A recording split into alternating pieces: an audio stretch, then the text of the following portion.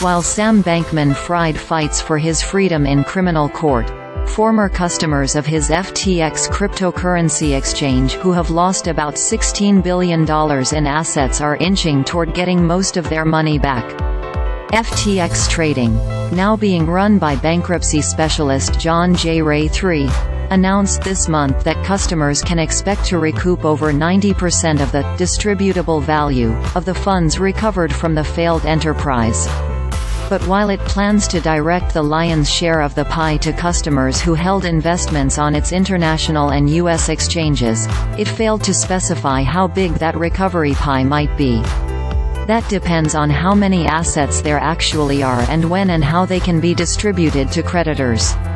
Equity investors, mostly venture capitalists like Sequoia Capital and Temasek, will be wiped out under the plan, and lower-ranking creditors, including trading partners of the Alameda Research affiliate, are likely to suffer significant losses. Insiders such as former FTX U.S. General Counsel Ryan Miller and Company co-founders Gary Wang and Bankman-Fried, the latter of whom is on trial for a litany of charges related to the bankruptcy including fraud and money laundering, are precluded from recovering anything. It turns out that smaller customers stand to reclaim most of their money as the company unearths previously missing assets and some investments appreciate in value.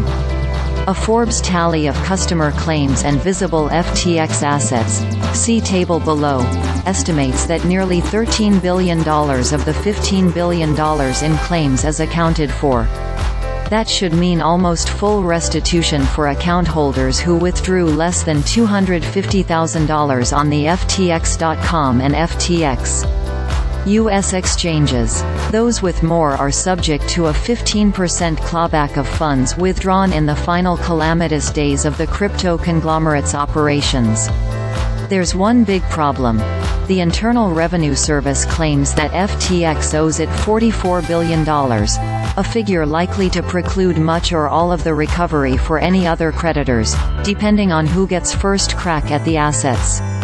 The agency has filed its demands against various FTX entities for things like failing to withhold payroll taxes as administrative claims, which at least in theory may take precedence over lost customer funds, overwhelming the company's visible assets.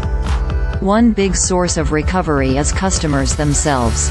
Those with net withdrawals above $250,000 during the 9 days before FTX's bankruptcy petition will effectively contribute about $1.2 billion toward the client claims by taking a 15% haircut on the money they took out during that period. The clawbacks may affect 4,500 customers of FTX.com and FTX US, based on data in the company's latest presentation to the creditors, which was filed on September 11. Not many good estimates exist, largely because claims are still coming in. They need to settle clawback issues, cautions Zach Rosenberg, attorney and principal at crypto-focused Rose Hill Legal.